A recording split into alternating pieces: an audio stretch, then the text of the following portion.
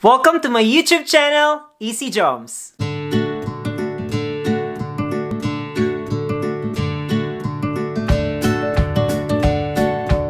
Hello everyone, this is Easy Joms. Bago ka ba sa channel ko? What are you waiting for? Subscribe na! And click that notification bell para lagi kang updated sa mga bago kong video. As I mentioned sa huli nating vlog, today we're going to talk about the things you need to consider when migrating here in Canada. Ano nga ba ang mga bagay na dapat nating i-consider when we are migrating here in Canada? Based on my personal experience, I consider 4 major things. First, of course, is employment. Next is cost of living. Third is lifestyle and culture. And of course, sino bang makakalimot? We need to consider the weather here in Canada. First, let's talk about employment. Of course, that's the main reason why we are migrating here in Canada. We want to work here to earn more money.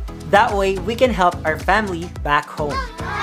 Most probably, your question now is, ano ba ang mga job na available pagdating mo dito sa Canada? Honestly, maraming klase ng trabaho dito sa Canada. Depende na sa'yo kung anong type ng job ang gusto mo. One of the very most common job na pwede mong gawin dito sa Canada is the food and service related industry. A lot of Filipinos come over through their experience from fast food chains. So when they arrive here, they could work at fast food chains, restaurants, and hotels. Another job available for you here is agriculture and farming.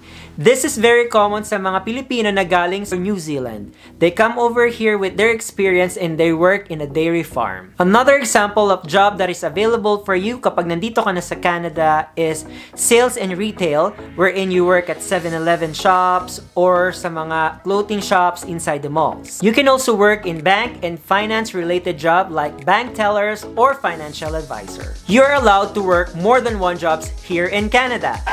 That is right. Kaya most of the Filipinos are working 2 jobs and even some of them are working 3 jobs. Once you are here and you're working more than one job, make sure you are aware of the tax consequences. Of course, the higher the pay you have, more taxes you're going to pay to the Canada Revenue Agency. Most probably, another question you have in mind is magkano ba ang salary at ano ba ang mga benefits when you're working here in Canada. Unfortunately, I could not give you the exact hourly rate ng mga jobs dito sa Canada. Why? Because it depends kung saang province ka mapupunta and then depende rin siya kung anong type of job mo. One thing I can tell you is that if you're working heavy job, you get paid more. For example, if you're working in construction or working into metal fabrication or even if you're working the farm, they get a higher pay compared kung nag-work ka sa office or nag-work ka sa mga fast food chain restaurants. And for those who are nurses in the Philippines and you come over here in Canada, you get your accreditation and become a registered nurse here, you will get a good pay as well. As I have mentioned, there are different varieties of job available here in Canada. Now, the next thing you need to consider when looking for a job is your career growth, the stability of the company and your employment, and of course, your benefits.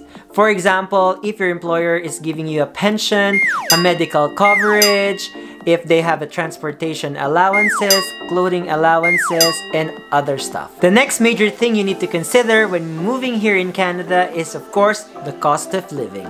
We just don't need to consider our employment. We need to consider as well, together with that, is the cost of living. Maybe, malaki nga yung sahod, but the cost of living is too high, then it's a break even. Under cost of living, we need to consider our accommodation. Most people can't afford to buy a house right away kapag dating nila dito sa Canada. Therefore, kailangan nating maghanap ng place na marerentahan. For those who came here in Canada through work permit, usually mag-isa lang sila. Therefore, they cannot afford to rent a whole house or apartment. But their employer, most of the time, find their accommodation. And then the range of accommodation, because it's shared with 4 or 3 people, it could cost you $350 to $450. For those who are landed immigrant, as a family, of course, they need to have their own place. They need to rent the whole house, and this can cost them $850 to $1,200 Canadian dollars on a monthly basis. One thing you need to consider under cost of living is utility bills. You need to pay your power, heating, water, cable, internet, and telephone bills. Again, for those who are working with employer under work permit, most of the bills included na dun sa monthly rent nila. And for those who are landed immigrant, depende ngayon yung utility bills ninyo, kung ilan kayo sa bahay at kung gaano kalaki yung place ninyo. It could range from $200 to $350 on a monthly basis. Other expenses under cost of living you need to consider are of course your food allowance, your clothing allowance, and your transportation allowance. Our third major things you need to consider when you are migrating here in Canada is of course the lifestyle and culture. There are quite few things you need to consider when you are migrating here in Canada to know about their culture and lifestyle. Canada is a bilingual country. People speak English and French, especially if you are in Quebec area. Canada is a land of many nations. A lot of immigrants from all over the world. Religions mostly are Protestants and Catholic, although there are other religions like Muslim, Christians, and others. Some consider themselves no religion at all. Canadians are very patriotic. They value pride. Canadians believe in equality and diversity. They are very respectful to individuals. Okay guys, I'm gonna give you some examples or my observations in regards to their culture or lifestyle here in Canada. First, from what I observed, Canadians are very private. They want to have their own space. Another thing I observed from Canadians is that ayaw nila ng tinatawag sila ng mga iba-ibang name. For example, ayaw nilang tinatawag ng mataba, payat, maitim, maputi. Because for us Filipinos, we are used to teasing each other with those names, but for them, they are not comfortable. Even though you're talking to your friend, kapag narinig nila, potentially, kapag na-offend mo sila, pwede pa rin silang mag-report kahit na hindi sila involved sa conversation ninyo. One more thing I observe for Canadian is that they don't like this double dipping. For us Filipinos, gusto natin ng isang lalagyan lang and we're okay na lahat doon nagsasawsaw. But for them, it's a big no-no.